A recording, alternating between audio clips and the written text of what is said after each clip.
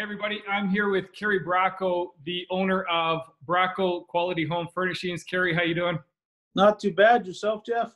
I'm good, sir, under the circumstances. So, Carey, can you just tell us a little bit about just kind of the current, lay of the land for you guys? Well, it's obviously, it's been a difficult time, both with the virus and the energy sector and everything that's kind of been hitting us square in the head. And so we got a quiet zone. Our store is presently shut down, but we are taking appointments and talking to people via the internet, and trying to take care of our customers that we have business with. And so overall, I mean, there's very few of us. I mean, obviously, we've had to do some of the temporary laying off, and as a local business here, I mean, that rips apart people more than anything, is when you have to kind of tell people that there's not really a place right now. And so I'm in the store quite a bit by myself with our controller and one other person, and we're trying to kind of revamp and look at all the different things to survive. I guess the first thing we all have to really look hard at is survival. Carey, tell us a little bit about the background of your company. I mean, you guys have been around for years. What do you guys do, and kind of what's the brief history on it? Well, originally the store was taken over by our family. It goes back to 1982, 83. So we're getting up around 41 years that the store's been open. And I kind of call it a decade sort of thing. Initially, it was the Oak Shop, and then it went to the Bracko Brothers Oak Shop, and then it went to Bracko Brothers, Quality Furnishings, and slowly it's moved in. Every decade, we've kind of had to make some flexible changes, and so we've kind of gone from standing on the chairs where we just did tables and chairs to adding interior design and adding upholstery and leather, and now we'll be, hopefully in the future, be opening up kind of a Bracko Sleeps, and that'll be dealing directly with going toe to toe with a lot of the big guys, and mattresses and that sort of thing. So we've evolved into a full line furniture store with the same sort of thought pattern, quality and service, and we have always been capable of giving unique. When I say unique, we can get 7 different woods, different stains, all the different fabrics, different leathers. So we've always tried to search out and find a better value for the consumer out there with some personalized service. Nice. And I mean, you mentioned that. I mean, right now, basically with the downturn in the energy sector, the COVID-19, I mean, you guys are a local business. And I mean, just can you talk a bit about that? You're up against the big guys and online services. What does it mean to support local business like yours? Well, I think, personally, I make a point of always buying local and finding restaurants that are local, and finding, as much as I humanly can, whether it's a barbecue place down around the street here. I've always been a big local component, as well as, been heavily involved in the community, and whether it's youth sports or, school activities and all that stuff. I tend to believe in the local guys, because I always see the local guys, involved in, whether it's little Johnny's baseball team sponsorship, or the hockey teams, or soccer, and it could be guys like Pete the plumber, who's out there pounding away. I see his local, or Shane Holmes. These are all guys that have put a lot of community time in, and not only sponsoring and being very good community guys, but they're part of the local involvement. And so, a store with, a name like ours, the Bracko Brothers, or Bracko, our work in the community has always been the networking.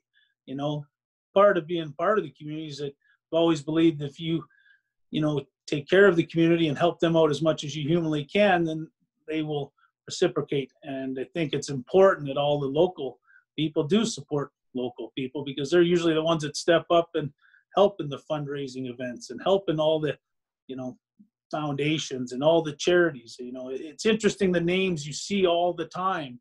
And we do compete. The local people are competing with big brand stores that I don't see as much in the local community. So nothing against them, because I'm sure they do their big philanthropic stuff too. But, community local minded, businesses, I think, are front and center a lot more than, a lot of our big competitors, and especially the online guys. Right. Well, you know what, and I've known you for years, and I mean, you're a huge supporter of Calgary, of Alberta, of Canada, and I think right now that's the whole idea of this campaign, is that we need to stand up as Alberta business leaders and support local and encourage people to support local in order to get us out of this current circumstances. And so, any advice you'd have for other business leaders that are out there? What could they be doing to kind of deal with the double whammy that we've had here in the province?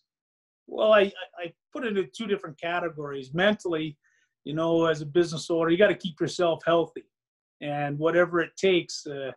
Sometimes you wake up and you feel like you've been punched in the head about 6 times, but if you can get by that and try and remain positive and just re-energize what made you successful throughout all these years, because we've all had to survive all sorts of different things. And I think there's the mental capacity of the business owner that's vital, that, whatever outlet you need to release, you go and do that release, and maybe going for a walk, or maybe, having a drink of, Kool-Aid or whatever it is, keep yourself mentally, because you got to make decisions right now at this time that are going to affect you, even more so short-term, mid-term, and long-term.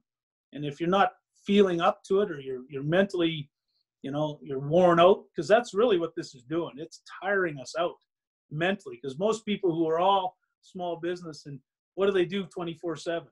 They think, and they continue to think, and it is a tiring thing. And a lot of people, the only people who really know what I'm talking about are the people that are small, medium-sized business owners that go through this. And then there's the operational part, which is I call it how you are going to survive. And then what does it mean? Maybe it's a time right now to start looking at your operation and reevaluating all of your expenses, because you have to do that anyways.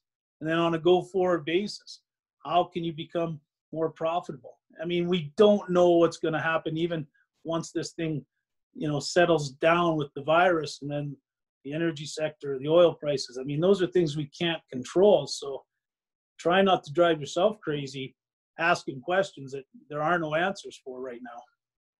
Well, you know what, I think you're bang on. I think that's whatever you're right. Any business leader that's out there, small business owner, whether they're running big companies, we generally don't shut things off, because it's not a 9-to-5 job. It's a 24/7, pedal to the metal. And it is, you're right, it's exhausting, especially for us here in Alberta and Saskatchewan, but Alberta, we're going on 5 years now. Oh, and it might even be longer than that. I think, people who really look at it, hardcore, and most of us do, and most small, medium-sized businesses and local guys, we're concerned about how our city operates. We're concerned about our province. We're concerned about our federal government, because, a couple big errors in their judgment, and it could mean years and years more of work, or it could be, instead of 5-day weeks, it becomes 7-day weeks. And, it's not the healthiest thing right now, that's for sure. So,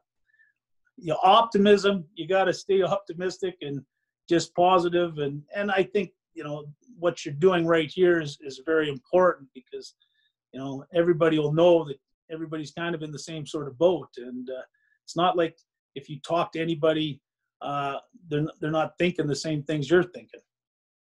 And that's the one thing I see consistently with everybody that we get onto this In It Together campaign, is that it's the same thing. I mean, everybody's concerned. Everybody gets those moments of feeling, alone. And so that's just it. And we're wanting to kind of pull that whole province together. Any other last comments you'd have, Carey? I mean, I appreciate you taking the time here.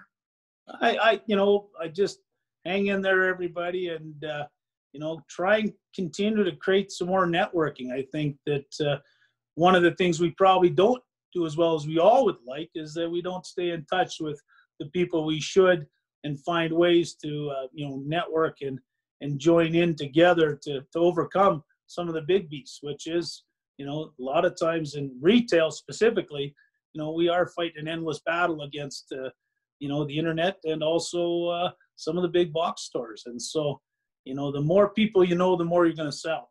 And that in my world is I got to find a way to meet more people and their friends and their family. And, you know, the continuous, whether it's social media or just something like this, we just got to keep hammering away. Perfect, sir. That's great. Carey, thanks, and stay safe, and we'll definitely chat down the road here. Okay. Thanks, Jeff. Thanks.